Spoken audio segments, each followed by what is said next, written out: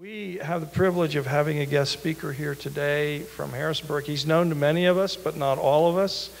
Mike and Mercy have been part of Grace Covenant Harrisonburg for a long time. They're a rich blessing, and it is just a joy to have them, that they've been willing to come down and to speak and to serve at this time. And Mike grew up in northern Pennsylvania, but he's been in Harrisonburg since 1997, and in 2003 he became part of the staff at Grace Covenant Church in Harrisonburg, and he's been serving there in various capacities with missions, with college ministry, with small group ministry.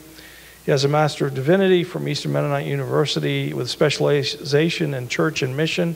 He is here at my invitation to come and share with us the Word of God that has been put on his heart, and I believe today he's going to be talking to us about hearing from God. So Mike, please come, welcome. It's great to have your whole family with us. Thank you. Okay,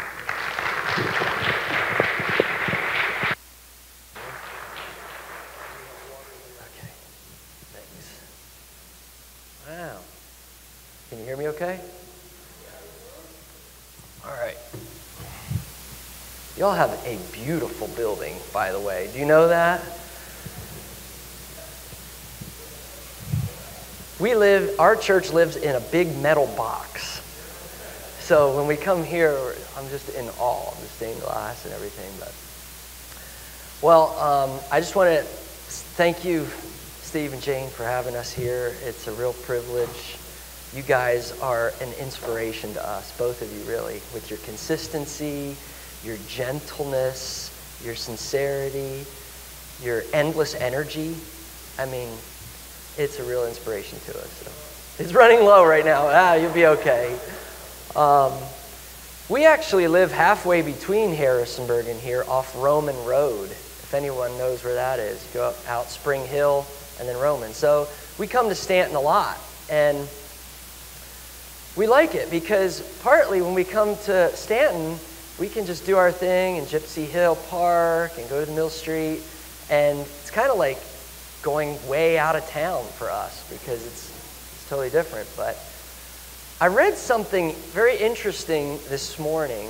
I was just curious a little bit about the history of Stanton. Everybody knows Stanton has this dynamic history, right? Well, this morning I read on a website, it said, Stanton received its name of the Queen City of the Valley because at one time it was the county seat of the largest county in the world, larger than Germany or France, even larger than most of the principalities of Europe. Is that true? Yeah. It was the capital of the Northwest Territory for about 30 years. This is on Stanton website, so it must be accurate. But I read that and I was like, Stanton at one point had a major voice in this part of the world. It was a city of real significance.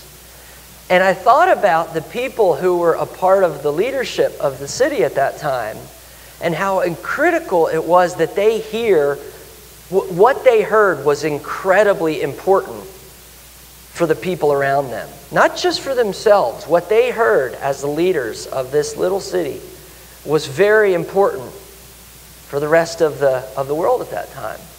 And I thought, what if that's still true?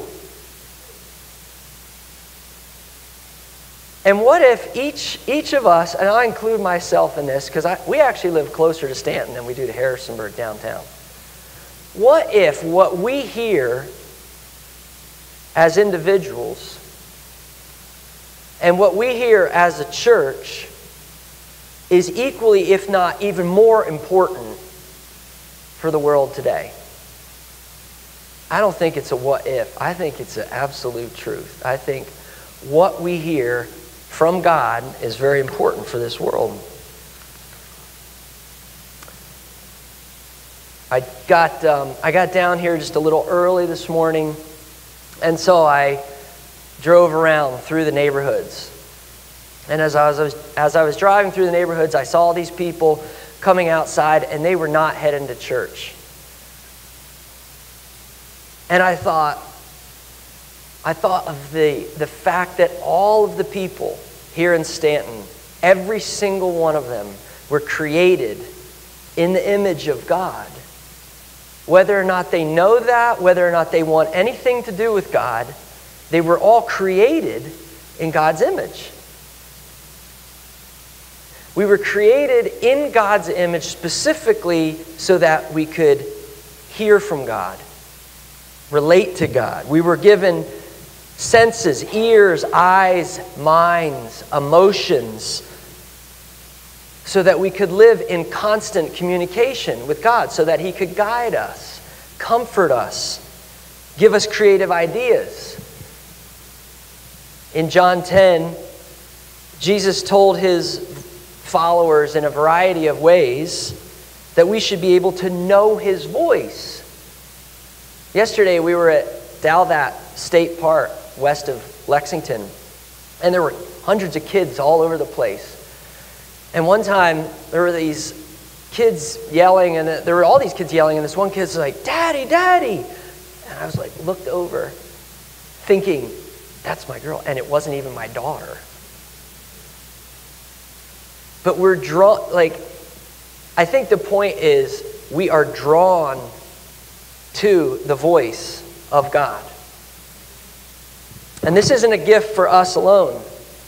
God wants to guide us. He wants to guide you as individuals into something that your whole family, your school, your work, people need. People really need it.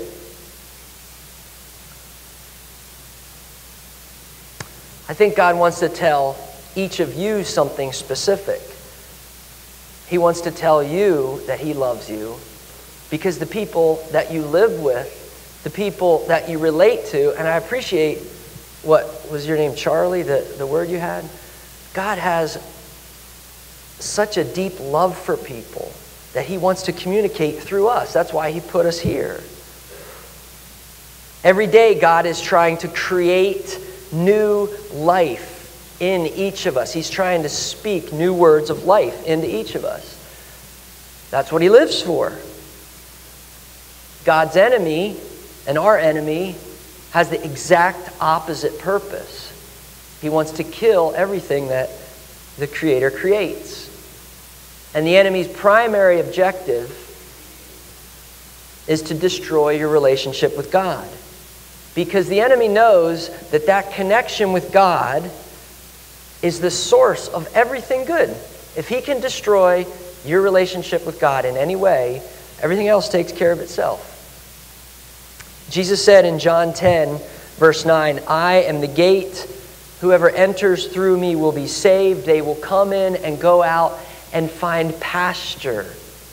The thief comes only to steal and kill and destroy, but I have come that they might have life and have it to the full." That song we were singing this morning, "The resurrecting King is resurrecting me." I love that passage because it's not just back when I was 21 and God resurrected me and that was a great thing, like forever ago. No, God exists to continually be resurrecting us every moment of every day into new life.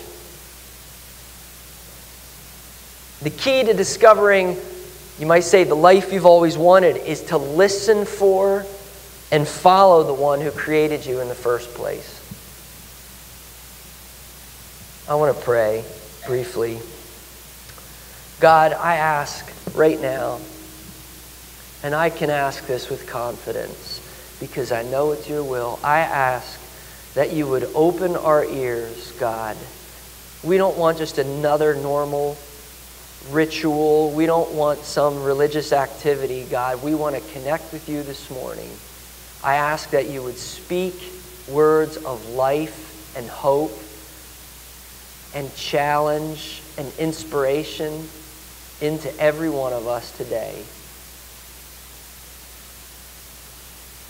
God, I pray that you would protect us from all the crazy things that want to distract us right now. Give us clear hearts and ears to hear from you. I pray in Jesus' name. Amen. So today I want to talk about 5 different barriers that we encounter in trying to hear from God. What do I do here?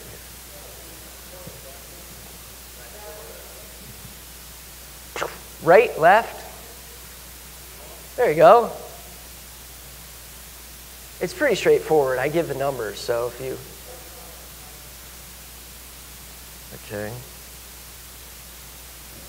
There we go. Okay, very good.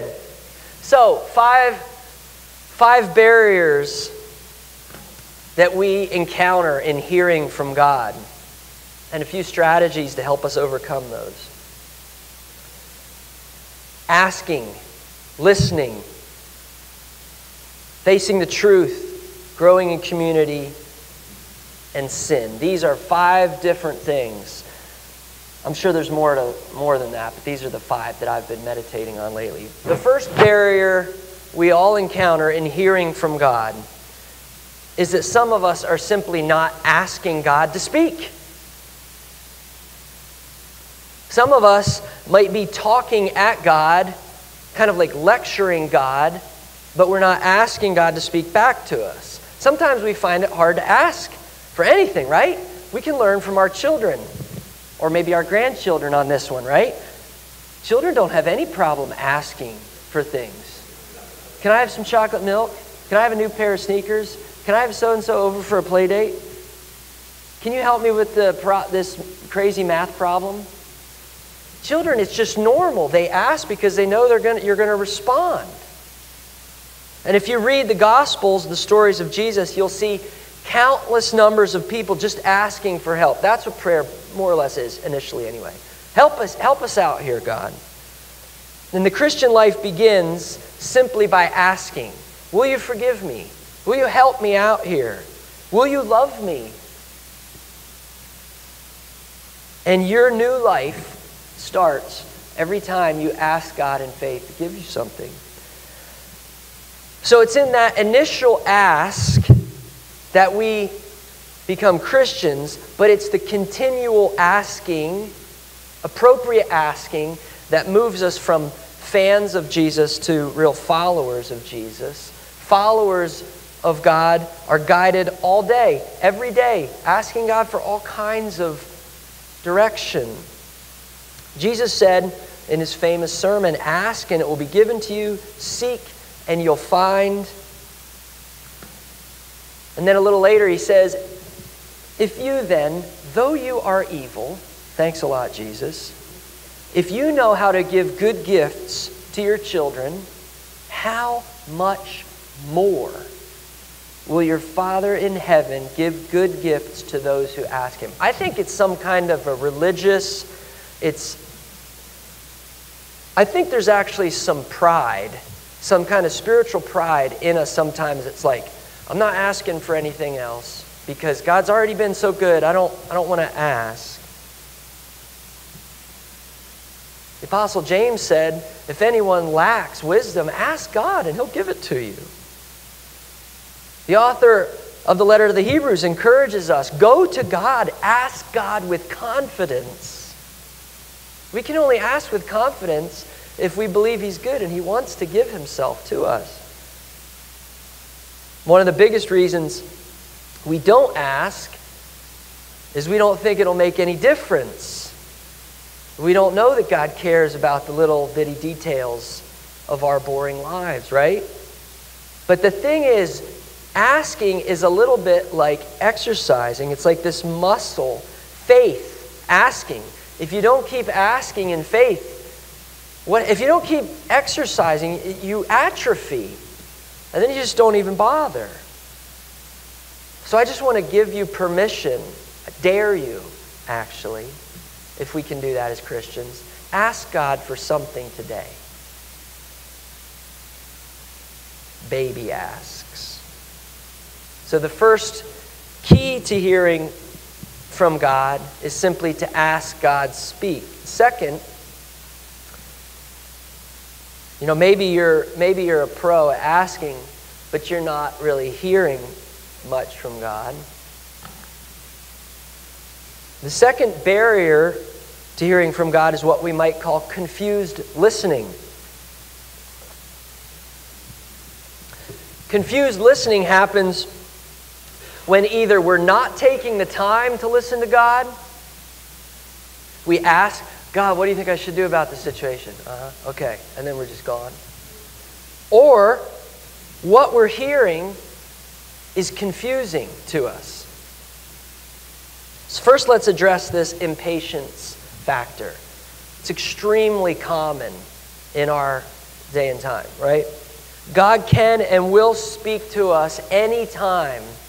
But how many of you know that if you're in the morning, you're making your coffee, you're stressed out about a situation with someone, and you briefly ask God, what should I do about this relationship, or this weird thing at my work, or this health problem or financial problem? How many of you know He doesn't often speak right there in the second? It'll be like an hour or a year later. But He will speak.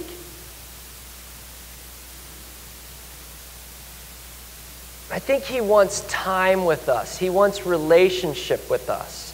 What kind of a relationship would it be if someone you cared about, you talked to them, but you never listened to them?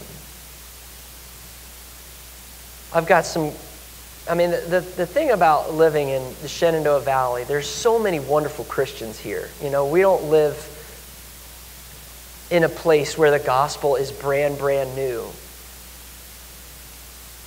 A friend of mine, David Mahagan, he's a farmer and a masonry contractor. He gets up 5 o'clock in the morning and sits in a chair in the pitch dark and just listens and waits for Father to speak. That's how he relates to God.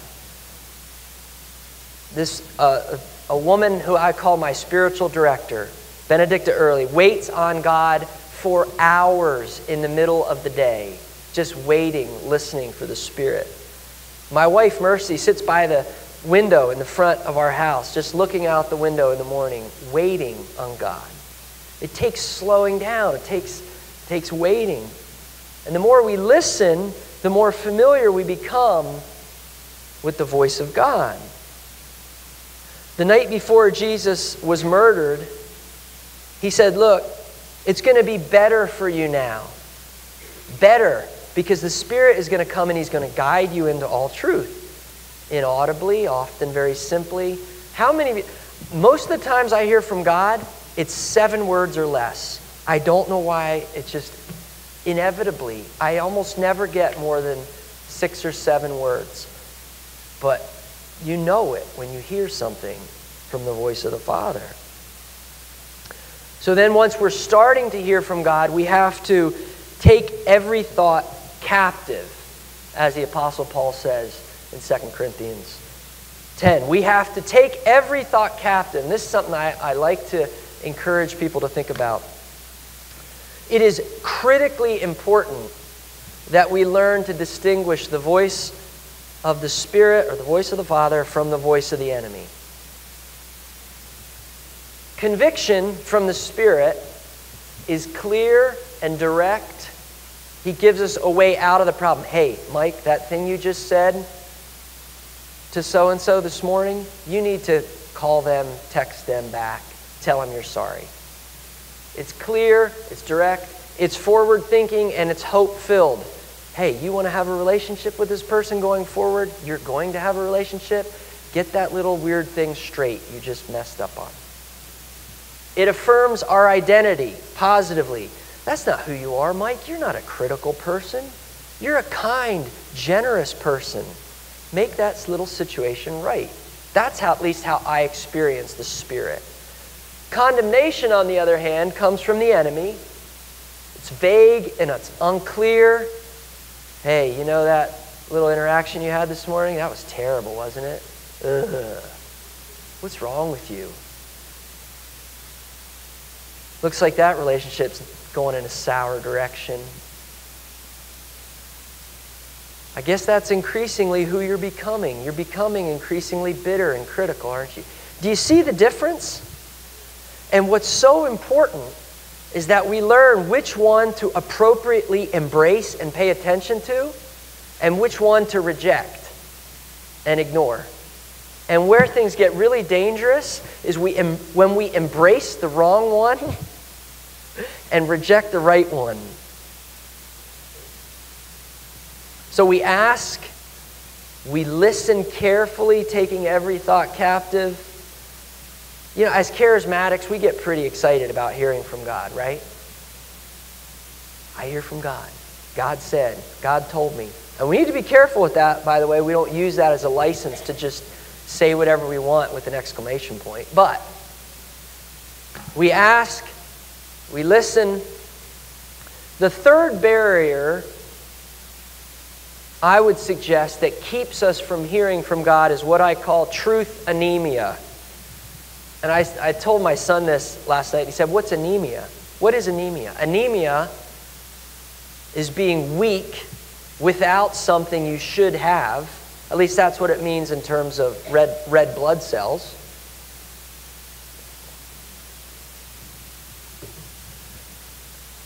It's like our minds, for whatever reason, slowly forget the truth and get lost. That's why we need the Scriptures. The Scriptures continually remind us of what's true. The problem is, most of us, most often, we don't believe it. And though we have the Bible, we have a bunch of varieties of Bible in our house, and we have every app, every version possible on our phones, we don't spend time in the Bible, and so we end up with the truth deficiency. And the best way to know the truth is to just be in it. Somehow, be in the Scriptures. Find new creative ways. Don't make some legalistic, do your 15 minutes every day. Do that. But don't be legalistic about it. We have to be recaptivated by the fact that the Scriptures have the keys to life. The psalmist David in Psalm 119 said, "Your word is a lamp to guide my feet and a light for my path." The longest chapter in the Bible, 150 verses, every one of them is about a love, a passion for the words, the commands, the promises of God. And the Scriptures guide us in both the big, huge, and in the tiny little decisions of life. They not only give us up-close, short-term guidance, where to put your foot next, they also give us long-range vision and perspective. Nathan Blackwell, who some of you know, one of my best friends, he's got this long-range perspective about life that it gives him this sense of peace. The 66 books of the Bible are the words of men and women who heard something from God, but not only for themselves, they heard it from God for us too. And there's just, there's just no reason for us to run around lost without any clue of how to deal with situations in life when we've been given the Scriptures. All right, so maybe you're good on everything we've talked about so far. You've been asking God, you're listening, you're in the Word, you're experiencing truth, but you're still not really hearing anything. The fourth barrier to hearing from God is living outside the camp. That's what I call it. Living outside the camp. And this speaks to our need for community. If you were an Israelite, the first people of God, the original tribe of God, the ultimate curse wouldn't probably have been death. It would have been to be rejected and forced to live outside of the camp. Because it was in the camp, it was in the village, the community, where the people were protected, where they were given friendship, comfort, parties, everything good existed in the community. So to be cut off from the community was to be cut off from every physical, spiritual, emotional blessing. And in today's family of God, Christians often leave their communities rejected. How many people are out there in Stanton City who would call themselves a Christian, but they don't want to be here this morning? Maybe they've self-selected out of church, but that's a dangerous place to live. And our role as believers is to woo them as much as possible with kindness back into the community. We were created for deep, authentic community. Just being in the church doesn't do it. You have to seek out a few people you will invest yourself in. It's invited accountability. It's choosing to belong to a small group, a worship team, an outreach team, a Bible study with people so radically different from you that I remember the first small group my wife and I ever led. And this person was in the group that I thought, week 2, I'm going to have to quit leading small group because this person just annoys me. This is 19 years ago, a person who's become a friend to me. I don't know why it works this way, but God puts us into relationship with people who we otherwise have no business being together. But something happens when God puts us together. And God's put you, for whatever reason, on the most alive street in Stanton. Think about it. Of all the streets in Stanton, people know Beverly Street. For a specific time in church history, I believe, to help one another discern what's next for each other and for the church.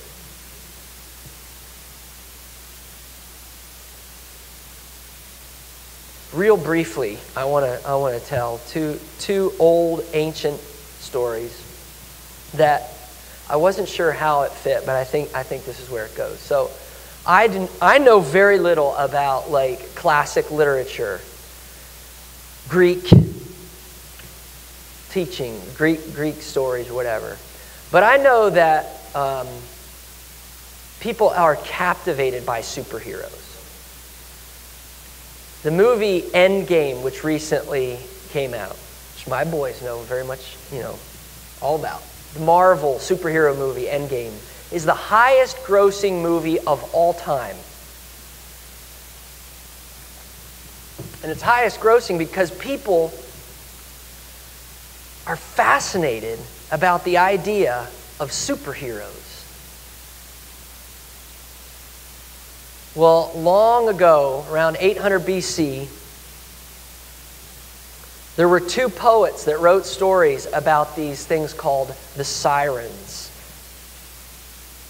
Homer wrote about the sirens in the Odyssey. And a different author wrote about an adventurer named Jason in the Greek poem Argonautica. The issue was these voyagers at sea were warned that when they came to a certain place along the coast, there would be these beautiful, enchanting creatures disguised as these attractive, sensual women would sing them to their death on shore. Odysseus had been warned about it, and so on his way, he had his shipmates tie him to the mast, and he plugged their ears with beeswax so that they would not be distracted by these sirens and be lured to shore. Self-restraint, right? This other guy, Jason, had a friend with him on the ship who, when they encountered the sirens along the shore, pulled out his lyre and played such a beautiful song that it drowned out the sound, the threat of the sirens. And when I reviewed those stories this week, you know what I thought? I thought, we don't need more superheroes. We need to live in such relationship with people that we can help each other both in terms of protection and in terms of something far more beautiful. So we're not only not threatened by the world, we're not distracted by temptation the same way. Point is, we need to be in community. It's in community where we hear from God. And the fifth barrier to hearing from God, and again, this is why we need community, is simply sin. Sometimes we end up in sin, and let's face it, we all are tempted and live in some kind of sin regularly if we're not careful. Sometimes we end up there and we wonder, how did I get here? We act surprised that we're in sin when it's really no surprise at all because we've neglected the first four. We haven't listened to God. We haven't asked God. We haven't been in the Scriptures. And we've self-selected out of deep, authentic community. Sure, we still go to church, but nobody really knows what's going on in our life. If we fall into these four, it's no wonder we're going to end up in sin. Sin is obviously one of the most overlooked, underappreciated barriers to hearing from God. Everyone sins. It's just a part of life. It doesn't give us an excuse to do it. It's just there. The problem with sin is that it interrupts, it disrupts our relationship with God and with others. The chronic sins of pride, greed, gluttony, etc. are especially dangerous because they erode our relationship with God. And the more we sin, the harder it is to hear God's voice. My hearing, my personal, my real literal hearing, physical hearing, is going bad because over 40 years I've been listening to too much rock and roll in my headphones, too many nail guns on job sites, too many tractors, probably too much time at Grace Covenant on our loud worship stage. Little by little, we're all going to lose our physical hearing, which is not great, but we can get hearing aids or we can learn sign language. The bigger problem is when we lose our sensitivity, our spiritual sensitivity to the voice of God. Sin, though, it disrupts our relationship with God. David in Psalm 66:18 said, "If I had not confessed the sin in my heart, the Lord would not have listened." That is one of the hardest verses to read in the Bible. Sins like pride cause God to actively resist us. 22 unique times in the Bible, God is said to resist those or go against those who are prideful. I don't know about you, I do not need God resisting me. There are enough other things in life going against what I want to see happen. I don't want God to resist me. I want to live with a soft, open heart to always be able to be corrected by, be guided by God. The good news is God is happy to forgive us and to restore our spiritual hearing any day, any time. He wants to restore that. And we access that forgiveness through confession. In some sense, it's not sin itself that's so destructive. It's our denial of sin, this ridiculous tendency we have to pretend that we're great and everybody else is terrible. One of the greatest lies of the enemy is that if we hide our mistakes, hide our sins, they somehow don't exist and they will somehow go away. One of the best ways to get around that is to invite someone into your weakness.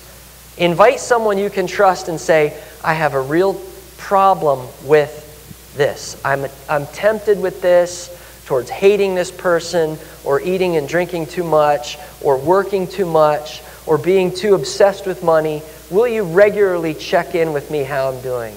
Invited accountability is the only way it works. If I come up to one of you and I'm like, how are you doing in your relationship with your boss? You're going to be like, who are you to ask me that? But if you invite me into that, that's totally different.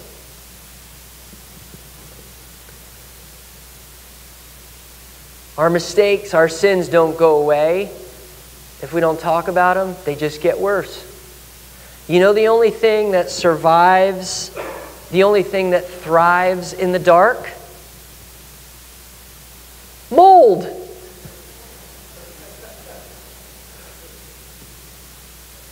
Everything else you want to grow requires light. It's only when things are in the dark and the secret that they have a hold on us. And the only way we're going to get free and live totally free, open lives, receptive, sensitive to the voice of God, is to live without holding anything back. In James chapter 5, James says, is anyone in trouble? Let them pray. Is anyone happy? Let them pray. Is anyone sick? Get some people to pray.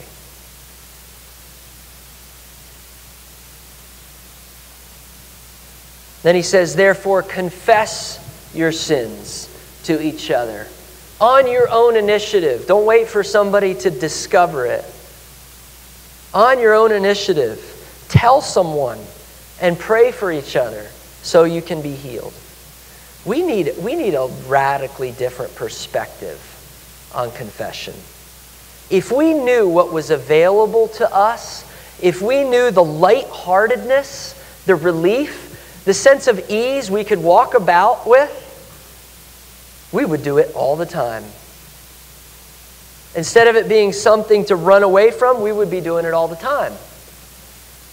Living without secrets, voluntarily exposing every hidden, chronic, unconfessed sin, it gives us incredible freedom.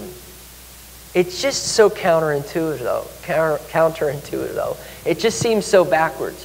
Why would I tell someone my bad stuff? We do it because it's totally the opposite of what the enemy wants us to do. It's only in the fear of God that we live without fear of anyone else. Only those who are totally transparent with God have the hope of being transparent with anyone else. But confession only happens in the context of real relationships.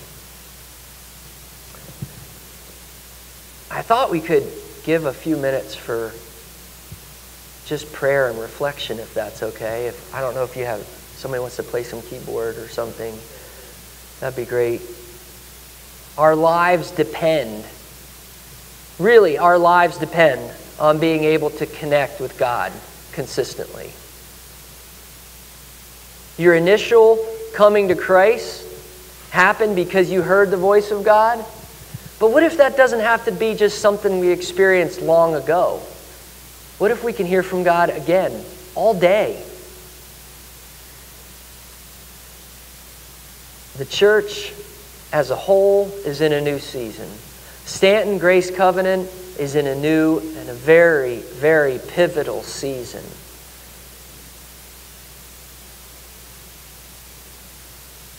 We need to take the time to listen for God to speak, and we need to pay attention to these things that keep us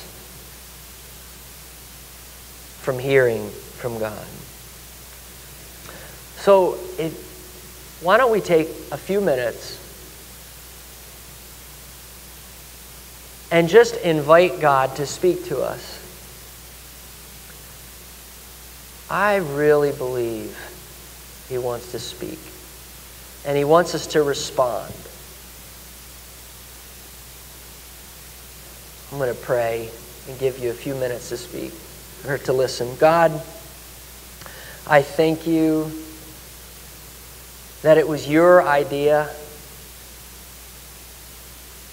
for us to live in intimate conversation with you. I thank you for giving us your written word to hear from you. I thank you for giving us other Christians to hear from you. God, I thank you that we can hear from you right now. And so as we each ask you to speak into our hearts right now, I ask that you would give us your truth on whatever it is.